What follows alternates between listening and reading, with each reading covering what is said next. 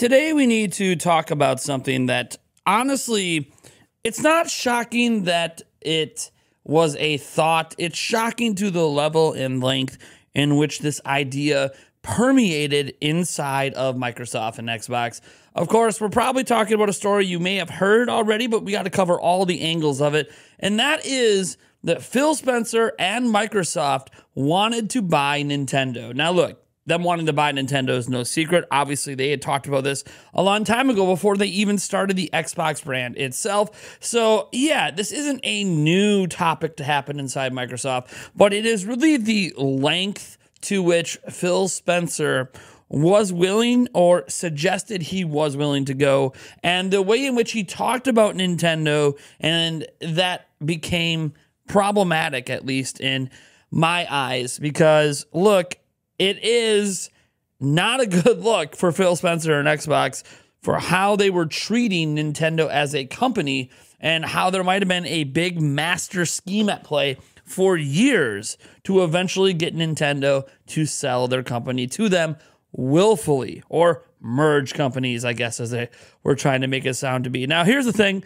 Before we dive in, if you're enjoying this video, I would appreciate you drop a like, subscribe to the channel. We're on our road to 150,000 subscribers, and go ahead and hit that bell icon to be notified of all future uploads. But the reason we have to dive into this is because, frankly, it's not going to happen. The world governments are highly likely to never allow such a merger to happen. These are direct competitors, but it's the length at which Phil Spencer put this in an email that's really troublesome. So here's the thing. This email came from the FTC versus Microsoft stuff, and we still to this day don't even know what the hell is going on at the FTC. These are legal documents that were sealed and they weren't ever supposed to be released. And for some reason, randomly, the other day, the FTC unlocked all the files. And in doing so, we got access to a bunch of emails that were never supposed to be public. We got access to documents from Microsoft detailing their plans for upcoming game releases, upcoming console releases, stuff that was never supposed to be public. It sort of feels like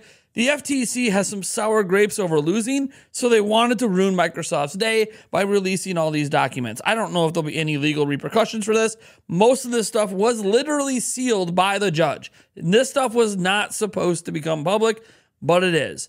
And the unfortunate thing for Phil Spencer in this case is this particular email is really, really bad. And guys, you might, if you like Phil Spencer, you might lose a little respect for him after I read it. So this is an email from Phil Spencer to Chris Capolsa and Takeshi Numoto. Okay, I don't know who those people are, but anyways, this is the email chain, and here's what he said. Takeshi, I totally agree that Nintendo is the prime asset for us in gaming today, and gaming is our most likely path to consumer relevance. Now remember, somebody else brought up Nintendo, right? But obviously Phil Spencer's like, yes, I do agree.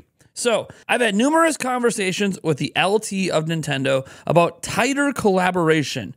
And I feel like if any US company would have a chance with Nintendo, we are probably in the best position. Now again, nothing wrong here, right? Like expressing your desire to want to buy the company isn't a bad thing, but it gets so much worse, all right? So the unfortunate, or fortunate for Nintendo situation, is that Nintendo is sitting on a big pile of cash, and they have a BOD that until recently has not pushed for further increases in market growth or stock appreciation.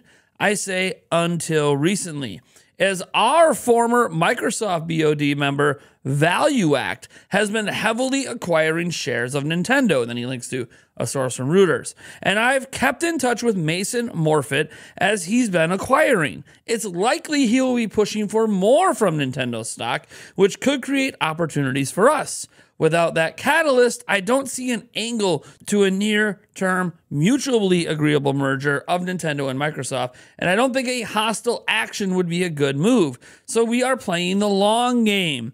Our BOD has seen the full write-up on Nintendo and Valve, and they are fully supportive of either if the opportunity arises, as am I. So at this point, here's what we're learning from Phil Spencer.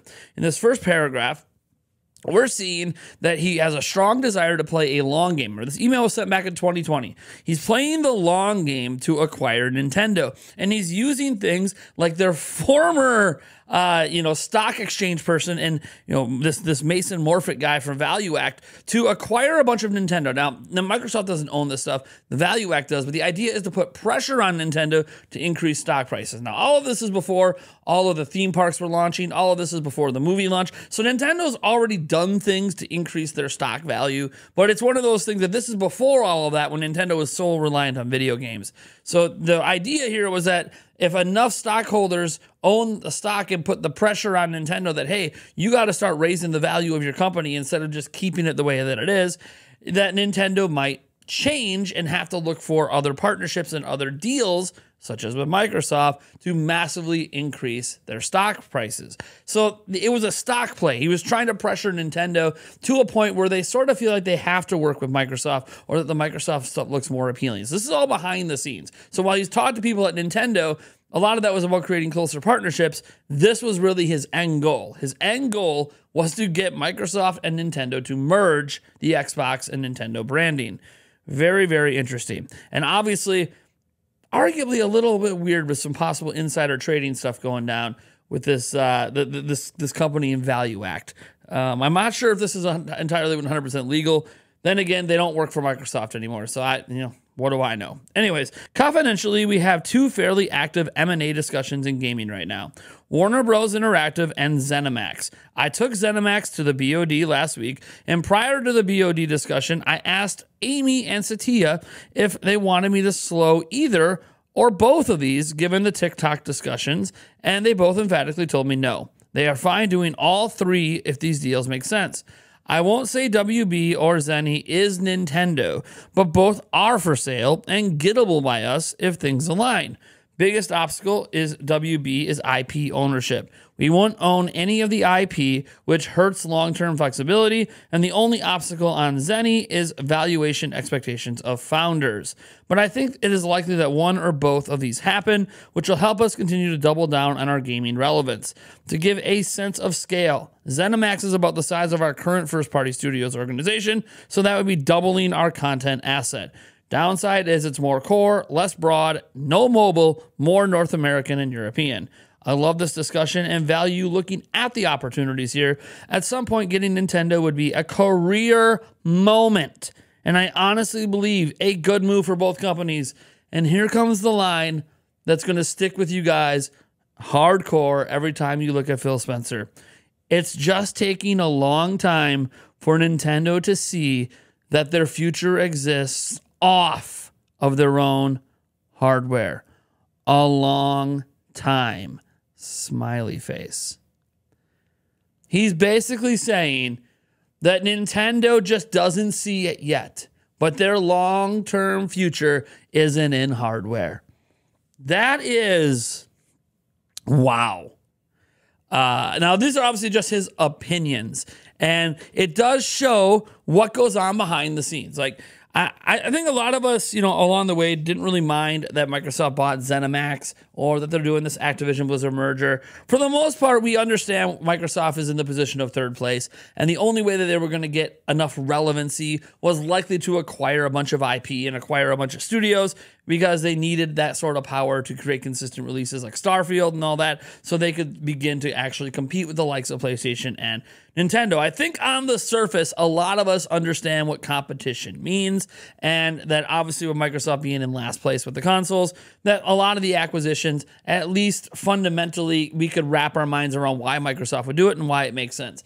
But obviously, we were never supposed to be privy to what the private conversations were behind the scenes, because you can see, like, they wanted to buy WB, but the hiccup with WB is, yeah, you get those awesome, developers, but you don't gain any of the IP rights. So if you don't gain the IP rights, it really devalues buying WB, right? Like, if you don't get the rights to the WB IP, then what's the point of the purchase? You would have to be reliant on the IP right holders to allow WB to continue to make those games. And what if they yank those rights? Suddenly, then buying WB wouldn't make any sense.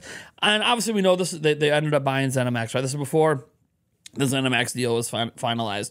But the big thing here is obviously, hey, he always has viewed the golden goose egg to be Nintendo. He always, from the very beginning of these major acquisitions, his number one goal, Phil Spencer's number one goal as of 2020, we don't know what his goals are today, But as of 2020, his number one goal was to buy Nintendo. And he was playing, or potentially still is playing, the long game to acquire them. Now, I don't know what long game he's doing. Nintendo's healthier than ever, and now they've created more revenue streams. So I'm not so sure that Nintendo will ever be acquirable for Microsoft, where they could even put an offer in. After this, by the way, I want to be clear.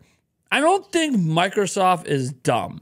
They know that they barely acquired Activision Blizzard, right?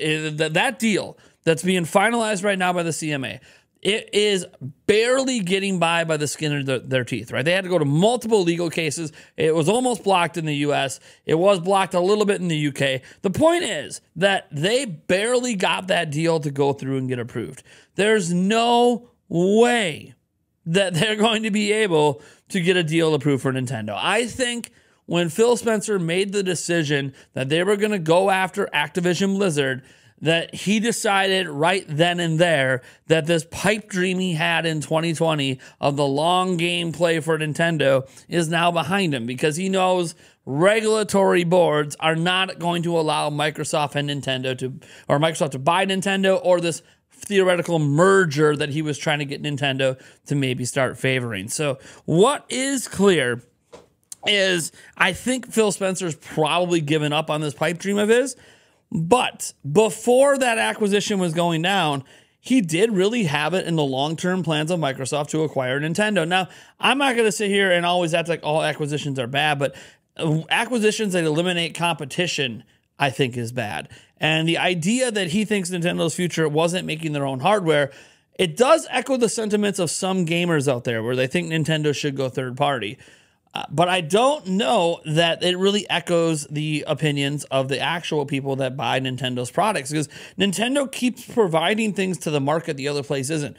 What other major player in the space is doing a hybrid system? Is Microsoft providing one?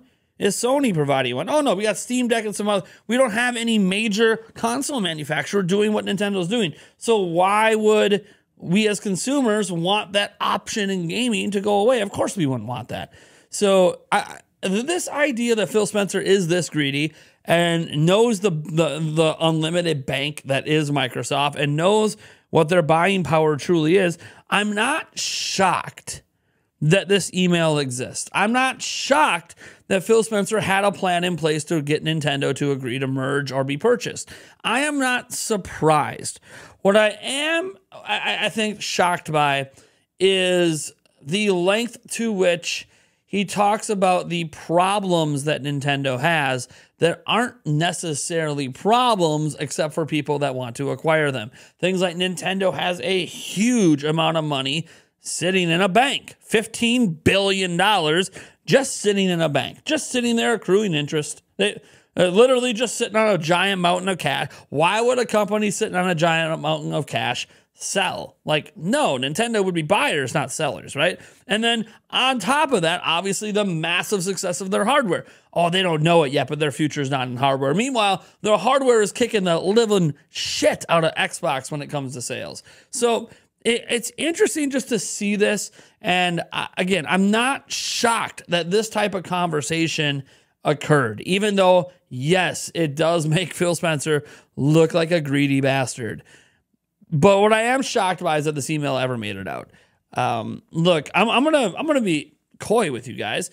I have a lot of business emails that I do every day, right? A ton of business emails with lots of different companies, from video game studios to other brands out there when I'm working out, deals for like branded content and baked in ads and sponsored videos and stuff like that. I don't do a lot of them, but I do have a lot of emails with these companies.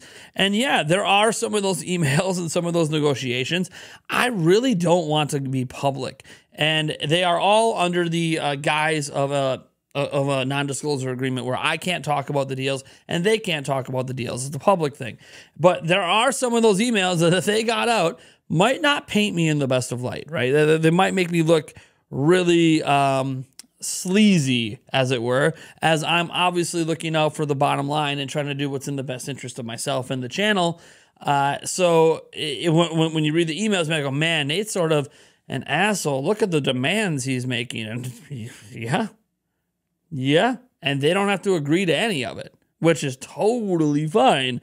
When I'm setting a price for something that sounds astronomical, there's a reason the price is set that way. But when I'm making these negotiations, some of these emails wouldn't make me sound good. The one thing you won't find in any of my business emails, if God forbid they ever leak publicly, is me trash talking a company.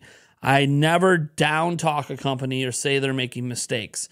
I might suggest that what they want me to do isn't the best way to sell products, but I don't trash them. And what you will find in this email is multiple instances of him acting like Nintendo's made some bad choices, when really those choices are just choices that are bad for an acquisition, not bad for Nintendo as a company. I don't know, guys. The general consensus today is that Nintendo fans hate Phil Spencer now. Here's my thing. I don't want Microsoft and Nintendo to stop working close together, not because I'm worried about them being acquired. Let's set the record straight. There is not a world that exists in my lifetime that Microsoft's going to be able to buy Nintendo. After this Activision Blizzard deal, they're going to be hard-pressed to make any other major acquisitions, and Nintendo would be an even bigger acquisition. So I'm just going to throw out there that this isn't going to happen. So keeping this in the back of our minds, that this isn't going to happen, why wouldn't we want Microsoft and Nintendo to continue to work close together? I want to see the next Doom game come out on Nintendo Switch, the next Wolfenstein game come out on Nintendo Switch. Heck, let me dream. Let me dream of a world where Starfield and Elder Scrolls 6 comes out on a future Nintendo platform. And I keep bringing this stuff up because in the end, what I care about is us as consumers get more game options. And the one way that Nintendo can get more of those game options is to continue to work close with Microsoft. So I don't want this to sour that relationship now that Nintendo themselves is fully aware of what the original intent of all this working close together was. We just had the other day where Aaron Greenberg's email was like, yeah, man, Nintendo's not even really a console. And then now you got Phil Spencer being like, hey, man, we really wish Nintendo would just stop making hardware.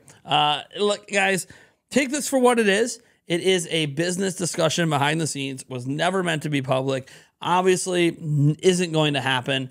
And if you really think Phil Spencer's a sleazeball and you want to hate on Xbox, go right ahead. What am I going to do? You guys are going to do it anyways, right? I'm just going to sit back and go, man, this sounds so corporate, so wishy-washy. And yeah, you don't think there's emails from Nintendo that probably say some disparaging things about execs and other companies and their plans? What if there was like a plan in place for Nintendo to dismantle Platinum Games or something, right? Like, you just aren't going to see this because Nintendo doesn't go to court where they need to reveal these damn emails in the first place. These emails had to be unveiled in this court case in the first place because they were dealing with an acquisition. And since they were dealing with an acquisition, any emails related to acquiring companies were part of the court case. That's the only reason this is out here. And the FTC, man, look, I don't know what the hell is going on there. There has to be a legal repercussion for just leaking all this stuff, right? Someone clearly did it intentionally. This stuff was sealed. But hey, the good news is Nintendo's all right, everyone. We'll be back with our next video. I believe we have a few more scant details to share on Nintendo Switch 2 that are going to be quite interesting. I'm going to go ahead and sign out, and I'll catch you guys in the next video.